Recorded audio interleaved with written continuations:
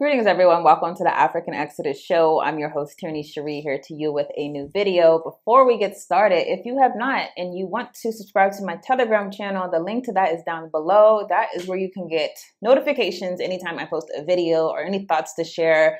That is also a better place to message me because I check that more often than my emails. So I definitely suggest that you subscribe to that channel. So this is the last installment of the Watchers series. As I said inside of a previous video, I've been noticing some comments from people as I talked about the Watchers, who are spiritual beings and a physical being in a way. These are beings that came and procreated with humankind. These are the ones who are spoken about in the book of Enoch and also in the book of Jubilees and also in Genesis 6. So these beings, fallen angel, if you want to call them that. Some people call them aliens. They are real. And I also spoke about the fact that a lot of people were sending messages kind of like asking, okay, if I've been dealing with certain spiritual issues, whether it's demonic or with these beings, asking for some insight. Now, I'm not an expert. Let me say that I'm not an expert on anything, but I do have a little experience with these demonic beings. And I do want to just give you all some of my experience being transparent and also just trying to help anyone who might need a little booster as far as confidence to know that you can tackle these things. You do not have to be subordinate to them. You do not have to be a victim. You can be a conqueror as we've been called to by Yah. So, but I want to first give some context about what they are. So the book of Enoch again tells us that these angels, fallen angels, called the Watchers, they came to earth, procreated with humankind, woman, and they created what we call the Nephilim. These are hybrid human and alien watcher beings, right? So they created these Nephilim. Now the Nephilim were wiped out. There was a flood, the great flood that we know about as Noah's Ark. The reason why the flood was happening, it wasn't just for the sin of man, although that was obviously a part of it, but it was also these beings, these Nephilim were oppressing humankind to the point where man started to cry out because of the oppression, and Yah heard it. So that is the reason why Yah had to flood the earth. So that's where we're going to start right here. Enoch 15 verse 8. Now the Nephilim, who have been born of spirit and of flesh, shall be called upon earth evil spirits, and on earth shall be their habitation. Evil spirits shall proceed from their flesh, because they were created from above. From the holy watchers was their beginning and primary foundation. Evil spirits they shall be upon earth, and the spirits of the wicked shall they be called. The habitation of the spirits of heaven shall be in heaven, but upon earth shall be the habitation of terrestrial spirits who are born on earth. The spirits of the Nephilim shall be like clouds. They shall oppress, corrupt, fall, and contend, and bruise upon earth. They shall cause lamentation. No food shall they eat, and they shall be thirsty. They shall be concealed, and shall not one rise up against the sons of men and against women, for they come forth during the days of slaughter and destruction. What this is telling us right here is that when the Nephilim were wiped out during the flood, their spirits could not go to heaven because they were not of heaven. And yet they were spirits that could not even descend into Sheol because they were not humankind.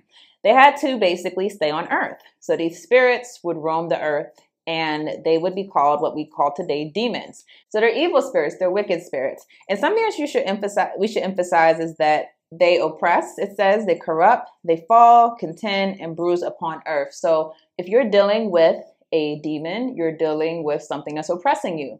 That's what you have to look at your relationship to them. They are there to oppress you. They're not just there to trip you up. They're literally there to lord over you, to control you. It also says, again, they'll call lamentation. And it says, no food shall they eat, and they shall be thirsty. So if you ever wonder why a demonic presence might go after you, then understand that it doesn't have any satisfaction in life. It doesn't have any quenching of its thirst. And yet it's thirsty, right? It says they shall be concealed. Okay, they're hidden, obviously, right? You don't look at someone and see that they have a demon. Usually, some people you can kind of tell, but usually you don't see. It says, again, that they shall not rise up against men and against women, for they come forth during the day of slaughter and destruction, because ultimately we can master them, and you can master them. That's the thing that I want to emphasize with this video. Now, let's read to some more characterizations about these demons, these spirits. So it says, So Matthew 12, verse 43. Now, when the unclean spirit goes out of a man, it passes through waterless places, seeking rest, and does not find it. Then it says, I will return to my home from which I came. And when it comes, it finds it unoccupied, swept, and put in order. Then it goes and takes along with it 7 other spirits more wicked than itself, and they go in and live there. And the last state of the man becomes worse than the first. That is the way it will be also with this evil generation. That's very important to emphasize and to understand when you're dealing with these demonic spirits. They will take the smallest reason to come back. That's what I'm going to talk about just from my own experience. They will take the smallest thing that you do. Once you cast them out, once you get rid of them and you've done your whole prayer and everything, you know, they're waiting to come back. They're waiting for you to trip up. They're waiting for you to lose focus in order to reassert themselves in your life. And as it says, when they come back with 7 friends. They're not coming back to mess around. So this is what you have to keep in mind, because we are in a battle for our lives. The scripture tells us we don't battle against flesh and blood, but against principalities in high places. That means that you have to be on it 24/7. You don't get a break from fighting the spiritual battle. Some of us think I'm just going to pray today and then I'll take a break tomorrow. No, this is a war. And you could win one battle, but lose the war because you were not keeping up on things and not watching what you do and what you listen to and what you allow yourself to engage in. If you're dealing with a spirit, there are essentially 2 ways that you could be dealing with it. One is you could have opened a door, meaning you could have engaged in something that is a door to evil, is a door to wickedness that allows that spirit the legal right to come in and do things to you. The other way, though, it could be in your bloodline. Now, I don't care who you are. I don't care where you're from. Every single person in every part of the world, we all have issues with our bloodline. Obviously, if you're from Yasharel, we have an issue with our bloodline because our forefathers rebelled against Yah. And because of that, we have to deal with the curses that were told to us before, told to our people before we committed them, that would come upon us. We have to deal with that. That's a bloodline issue. Not to mention, also our people were joining with other spirits, were worshiping other Bel and Molech idols. Those things also attach to your bloodline. So every single person, it doesn't matter if you are Yasharel, Gentile, whatever, every single person has issues with their bloodline. Now, when it comes to things with your bloodline, you can break it. But just because you're born into a certain family that has a covenant with a certain principality, that could mean that that thing has legal reason or access to oppress you. So I'm just going to tell you a little bit about what you should do if you are someone who has dealt with these things. Number 1, you have to repent. Even if it's a bloodline issue, you have to repent for the sins of your fathers, your mothers, your fathers who have engaged with these spiritual beings and given them legal license to basically come into your life. And some of us don't want to do that, but understand that if you're serious about getting rid of them, that you'll do certain things to ensure that you won't have to deal with them. After you repent, you also have to do a spiritual cleanse. You have to abstain from certain things. This is something that can be hard because there's certain things that I've realized could trip me up that don't seem like they're wrong. Like, for example, you might watch a certain TV show and you see this is acting, right? So yeah, you know, there's things that are sensual in this TV show, but it's just acting. I can watch it. But then you feel like you got tripped up. You could click an article, for example. This is something that I've realized for me is definitely a way to get tripped up, is celebrity idol worship. That is a form of idol worship if you didn't know. Whenever you are watching blogs, watching celebrities, what are they doing? What are they wearing? That is idol worship. That gives leverage. That gives legal right for these things to enter in or to oppress you. So you have to do a spiritual cleanse. You have to identify what are these areas. They might not be written out like thou shalt not click on TMZ, but what are these areas that are tripping me up or that are causing me to be compromised? So that takes a lot of prayer and also just diligence, knowing yourself, understanding, okay, what caused this and what's messing me up. That's what it takes, I think, a lot of in order to figure out what you need to cleanse yourself from. Obviously, you have to increase your prayer and devotional life.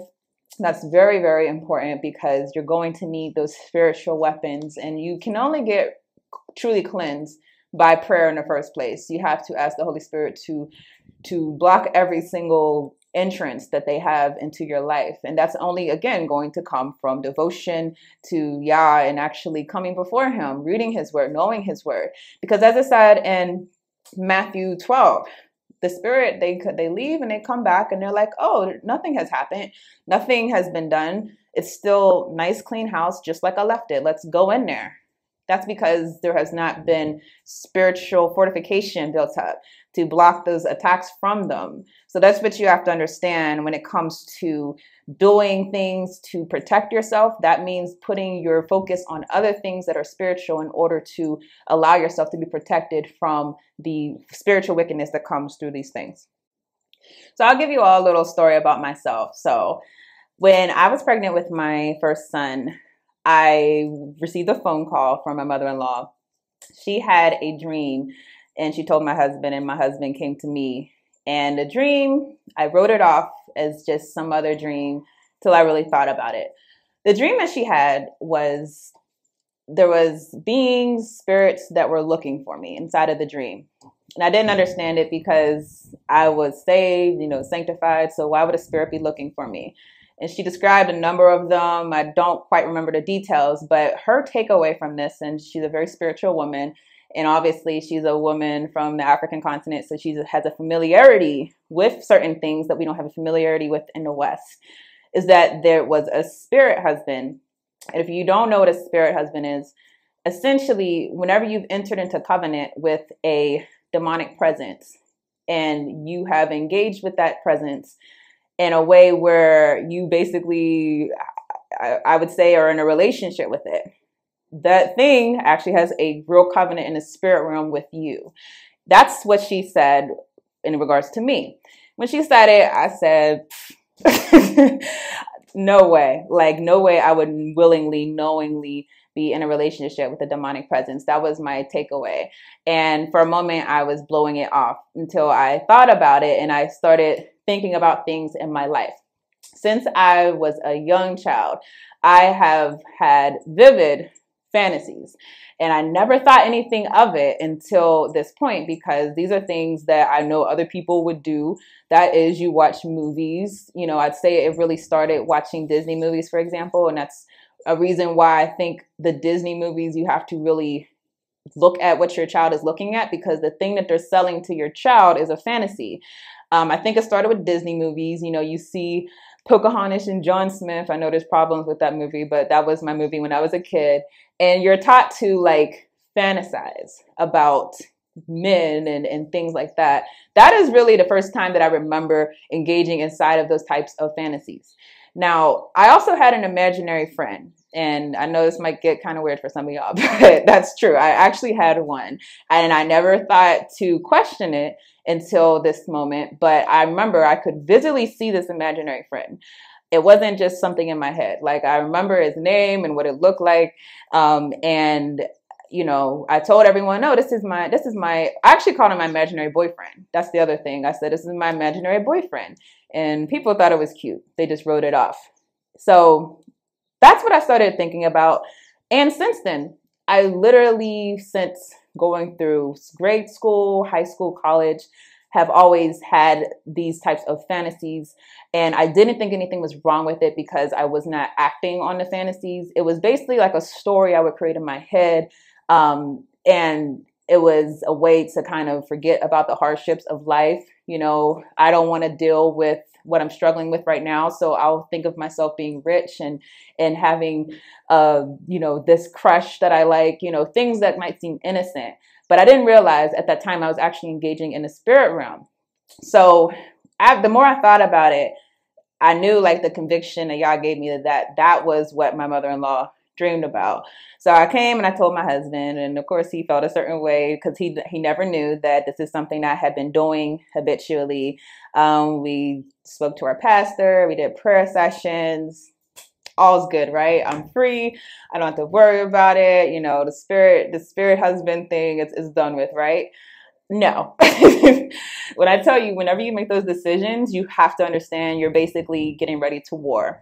Because while before then, I never thought it was a big deal. Now I know it's a big deal because before it was just me doing this. I was just having these visions and these fantasies of things that I wanted to do with my life, and there's nothing wrong with it. But I tell you not, I kid you not. In fact, let me back up a little bit. The actual time that I stopped having the fantasies was when I got pregnant. So that's the weird thing about it. I'd fantasized since up until I got pregnant, and for some reason I could not fantasize. So that was something that was very weird. Like literally I would try to go into that imaginative state whenever something like high stress was going on and I wanted to not think about what I was going through, but there was a block. So that right there was very strange. But whenever I made those prayers and I said, I'm going to break these ties to these entities, things got really strange. I started seeing things in my room, standing over me. There were dreams like my mother-in-law, she used to have a dream of some type of an imp like inside of the room. And then things got more strange. Physically fighting things in the night. That's something I never dealt with. Actually physically being attacked. That's something that I started to deal with. And it was something that threw me off because I'm like, man, like all this time I was just fantasizing. I thought it was just me in my head. I didn't realize that I was actually communing with a demonic spirit. And it only got more intense. It became more physical.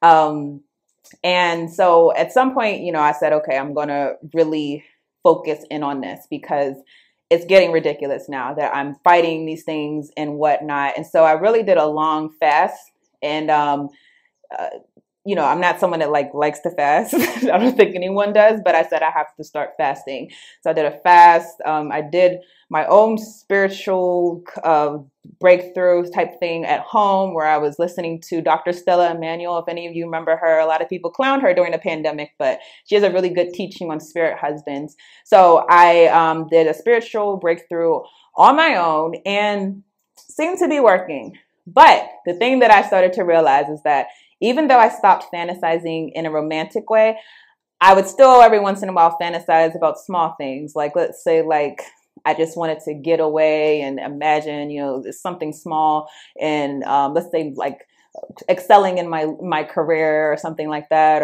or being somewhere else other than where I was. I thought that was fine because it was non-romantic. Therefore, the spirit husband can't use that against me. But literally those small things, and that's why I said you have to identify your triggers.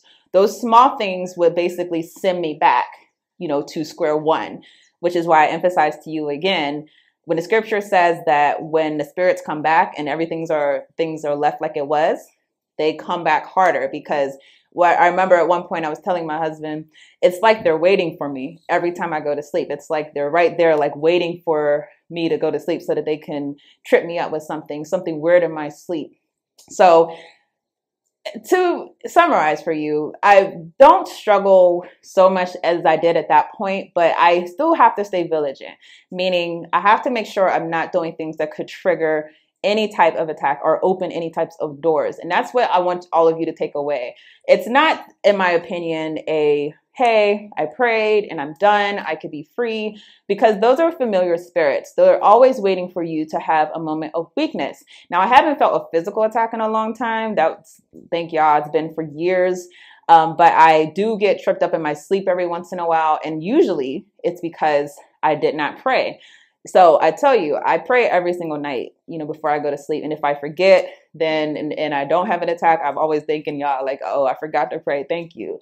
But it's either I forgot to pray, or I might have done something that opened a door. And while I haven't had a fantasy or an imaginative state in a long time, what I have had is like times where you might engage, like I said, with like celebrity gossip or something. For some reason, that is a door that I've noticed leads to things happening in my dreams. So I say all that to say, being transparent, that you can fight them, but you have to understand you're signing up for a war that's going to be daily. And it's not one that you can't excel at. It's just one where you have to be disciplined and understand that there are things that you can't do. Maybe even other people who follow Yah, maybe other people who are in the way, Christianity, some would say. Maybe other people can do certain things because they don't have that familiar spirit. But because you have that familiar spirit, you have to be extra vigilant. You have to be very prayerful and actually think through what you could be doing, what's your motivation of doing it. So for example, I do certain times I might click an article, but is my motivation idolatry? Is my motivation gossip? Or is my motivation because, okay, I have a news segment to do, so let me read this article? You have to be vigilant like that on every single thing you do. So that is my personal experience. Again, the biggest thing that has worked for me, number one, being diligent, watching everything I consume.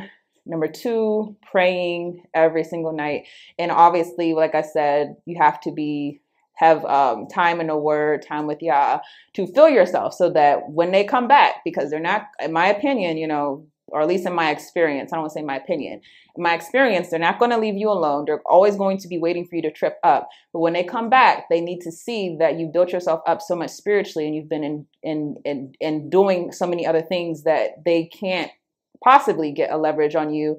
Those are the things that has worked for me. To give you all some context, this is going back to the whole watcher thing. This article kind of lets you know the traits that people have that experience what we call alien abductions, but which I believe are watcher abductions. So 5 traits that could get you abducted by aliens. Certain traits may lead people to believe in an alien abduction. Experiences. It says, are you worried about being abducted by aliens? Many people worldwide have claimed to have been abducted by aliens, been taken against their will to an alien spacecraft or enclosed place, questioned or physically examined, and they remember these experiences either consciously or through methods such as hypnosis.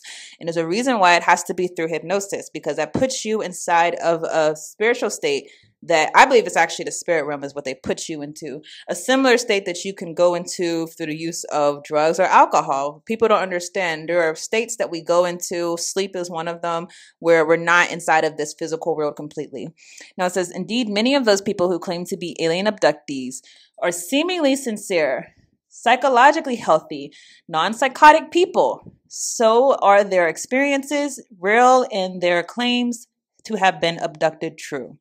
So let's just go through these traits. These are 5 traits that relate to people who say that they've been abducted by aliens. And I will say that this does not just apply to people who have been abducted by aliens. These are people who have had demonic strongholds. These could be the 5 traits that associate with demonic strongholds too, because we should know demons, again, are the same. Or you can enter into covenant with demons just like you could with watchers. They are of the same ilk. They're of the same kingdom of darkness. So 1, regularly experiencing sleep paralysis and hallucinations when awakening. Many people who have reported alien abductions suffer episodes of early morning sleep paralysis. On awakening from this paralysis, their terror gives rise to hallucinations of flashing lights and buzzing sounds. Some experience feelings of floating around the room or seeing figures in their room, while many people interpret these post-sleep paralysis experiences as dreaming. Some people interpret these experiences as seeing figures, ghosts, or aliens. How many of us have had this experience? I'll raise my hand and say I've not had sleep paralysis, but I have had what they would call hallucinations. I don't believe they're hallucinations, though I believe that these are things whenever your mind is tuned to the spirit realm. A tendency to recall false memories.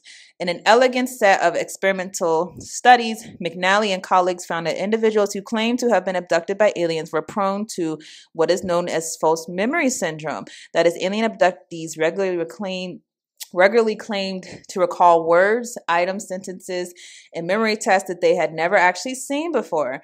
If this false memory effect can be generalized to autobiographical memories, then individuals who claim to have been abducted by aliens would be twice as likely to falsely remember things that never happened to them than would non-abductees. I don't have experiences with this, so anyone who's had this, definitely give us some intel.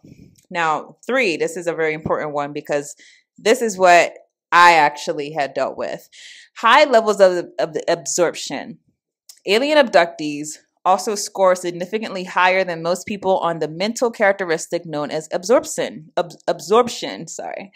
This is a trait related to fantasy proneness, vivid imagery, and susceptibility to hypnosis and suggestion. Because of this, it is probably not surprising that many alien abductees recall their experiences under hypnosis, where memories of abduction can be induced through suggestibility, especially if the person leading the hypnosis session asks particularly leading questions about abduction. So, like I said, this is what I dealt with. I have, since being a child, had high levels of absorption, what they call it, high fantasy proneness. I could go off into a fantasy and be literally, like, particularly I remember times I could be in this fantasy world for hours, and next thing you know, oh man, where did time go? You know, if I didn't, especially if I didn't have anything like like I have to do this today, I could easily go into that type of vivid or fantasy state. And I know a lot of people probably do this. You don't understand that you are communing with spirits when you do this. So please let my story be a warning to you all. It's not something that is just innocent. You're actually going into the spirit realm. But New Age beliefs, let's talk about this. Being whisked up into spaceships by tractor beam or light sources is not something that happens every day, nor is it something that is easily explainable within our existing knowledge of physics. Similarly, being subjected to imaginative medical procedures requires a tendency to accept unusual and non-mainstream ideas. This is also a trait possessed by alien abductees. They score high on measures of magical ideation and endorse New Age ideas that encompass beliefs about alternative medicines and healing, astrology, and fortune telling. Such beliefs would certainly allow the individual to accept things happening to them that would be dismissed by existing scientific knowledge. So let's emphasize this: New Age beliefs. New Age beliefs, beliefs that you can call things into existence. The belief that you can enact positive thinking and all these things that we hear, vibrations. These people who engage in these beliefs, and it's very common and popular, many of you might engage in these beliefs, are known to have experienced these type of things. And New Age, in my belief, is that many of us engage in it unknowingly, but New Age is a philosophy that delves in the spiritual. So you are opening up a door. Literally, if you are engaged in New Age practices, you're opening up a door for demons to come in. And like I said, you might not understand that you've let them in. Let me emphasize with me, I did not know that I was allowing things to come into me until I decided to step away from it and started getting attacked. That's when I'm like, oh man, this was not innocent. This is not just a fantasy. This was actually something that was not just wrong, but I was all this time being paraded with a demonic presence and didn't even realize it. So that's important to emphasize. Let's go to the last one: familiarity with the cultural narrative of alien abduction. If a cultural phenomenon, alien abduction, has entered folklore, and the images and descriptions of aliens and their spacecraft have become familiar to many people, alien abductees tend to be very familiar with this cultural narrative, which is one possible reason why their descriptions of aliens and their spaceships are so familiar, being fueled as they are by sci-fi films, numerous books about aliens and alien abduction. And that points to a question: why are we always berated with alien movies and alien books, like things that talk about these things? Understand that the movie industry, like I said, like to me, probably my introduction into the vivid imagery was fantasizing from Disney movies. They introduce things in order to open our minds up to engaging with these entities. So this again applies to people who are abducted by aliens. I believe every single thing inside of here also probably applies to people who are struggling against demonic principalities. So I hope that was not too much for you all. I definitely want to hear your thoughts if you have dealt with things similarly. I have a feeling that a lot of people have. So I'll tell you all to be respectful in the comments of different things people are dealing with. If people are transparent and sharing things, be very respectful. And I'm going to be watching the comments for that exact reason, because when you're giving a testimony, you have to understand some fear could come with that, or fear of judgment. But I pray that everyone feel free of judgment in order to helpfully give some tips for other people who might be dealing with similar things. So with that, I thank you all for watching. I will see you on the next video. We are not Africans. All right. We are possessed by spirits and demons.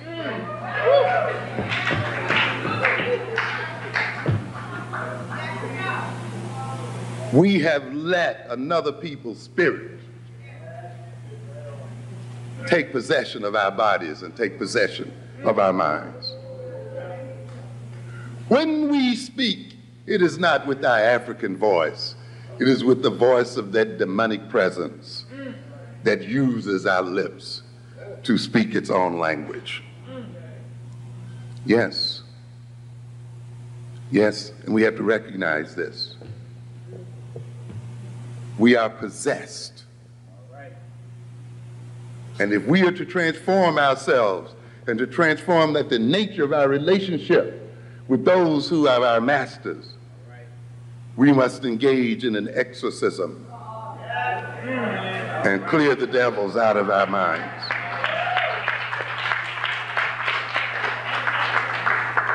And at this time, then, it'll pay you to read a little bit about demonic possession.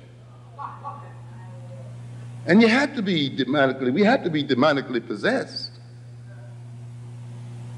Because if we talk about black-on-black violence, self-defeating behavior, self-destructive behavior,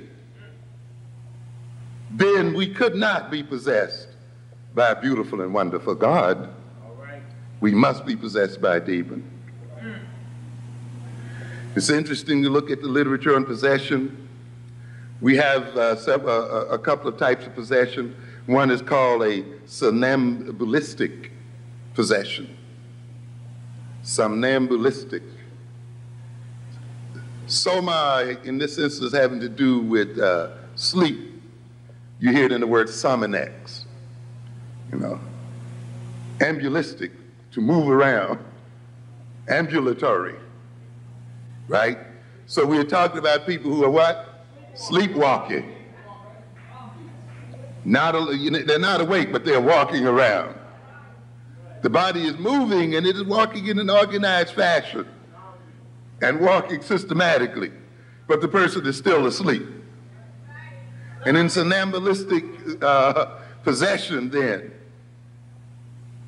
the individual's original self has been repressed and displaced, and the spirit, and he identifies with the spirit that possesses him. And his I and the spirit's I are one and the same. And we have a lot of that here today, where the spirit that has been implanted in us, we have taken to be us, and we've identified with it. That is why in defending ourselves, we end up defending the people who rule over us. In defending our ego, we end up maintaining the social structure that has destroyed our ego to begin with. And you see it in our youngsters, who will fight and kill in the name of respect, and fight because their egotistic orientation has been insulted. And therefore, in defending their ego, they do not kill the people who destroyed their ego. They kill each other